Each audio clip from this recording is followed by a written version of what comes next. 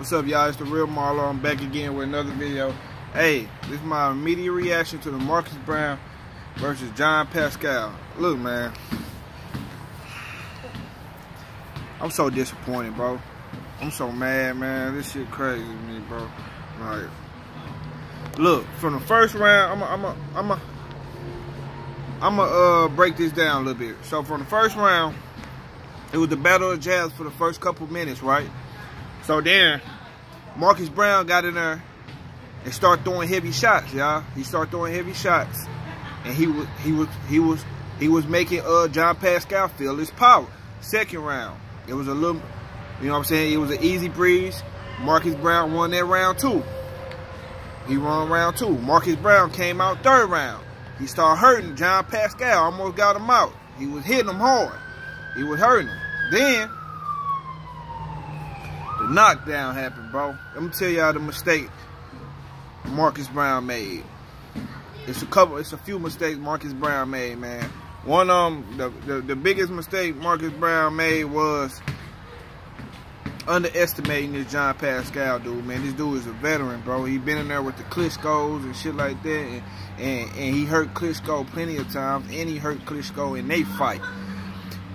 Okay, the second mistake Marcus Browne made, fighting on the inside. The whole first 3 rounds, bro, I was getting pissed off because them sneaky right hands that John Pascal like to do like this, boom, and then come across with the right hand, the same right hand he kept catching Klitschko with. It's a sneaky right hand, bro. It's like a catch and shoot, but he wasn't really catching. He was ducking it and shooting it. Marcus Browne made a mistake and kept trying to fight this dude on the inside. I'm looking at the TV like, Marcus, what the fuck is you doing, bro? Why the hell is you keep trying to fight this dude on the inside when you got the longer reach? But what it was Marcus Browne underestimated John Pascal. Marcus Browne felt like he got comfortable because he was hurting him in the third round. He got comfortable. He started trying to beat him on the inside. That was the mistake. Marcus Browne was trying to do the 1, 2, 3. You know what I'm saying? The jab, the left hand, and then the right hook. But dude, John Pascal would duck the right hook and come across with the right hand and hit Marcus Browne with the right and catch him flush on the chin. And Marcus Browne kept letting his left hand like this. He'll throw his right hook in the left hand like this. Dude come across smacking him in and shit.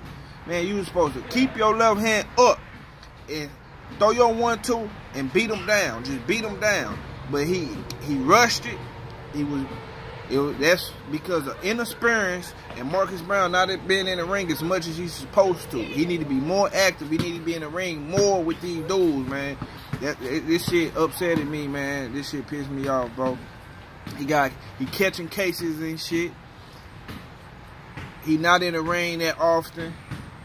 I mean, this dude was clearly the better boxer, and John Pascal was clearly not the same. His legs wasn't the same. It was just a couple of things he wasn't the same, but he still had that power, he still had the experience, and he still had that sneaky right hand, man.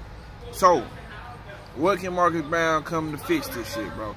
Marcus Browne got to get his rematch, and then the headbutt, y'all. The headbutt came in the 8th round, and they had to stop it. I really thought it was a draw. Should have been a draw, but no excuses. They gave it to John Pascal, and you know what, man? Marcus Browne can come back from this, bro. So it can be a rematch. He get his rematch in, beat this dude, man, knock him out. You know what I'm saying? It's some shit he need to tighten up on, man.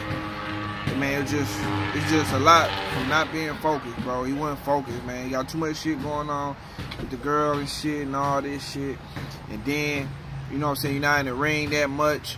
I mean, that was a careless mistake, right? Why you think Marcus Browne kept saying, fuck, fuck, fuck? He kept saying, because he like, man, he knew he was fucking up. He was clearly better than this dude, man. But he got too cocky, fighting on the inside with this dude, man. Come on, man. It was careless mistakes, bro. But anyways, man, ups for John Pascal, man. Another veteran beating up on a young boy. And he did a good job. He stayed in there. He clearly wasn't the same, but that right hand was the same, obviously. But yeah, man, I'm disappointed, man. I ain't gonna lie to y'all, man. That fucked me up. So look, that's that. And I'm out, and I'll be back, you know what I'm saying, on this Adam Kalinowski versus Chris Arreola reaction. I'm out, y'all.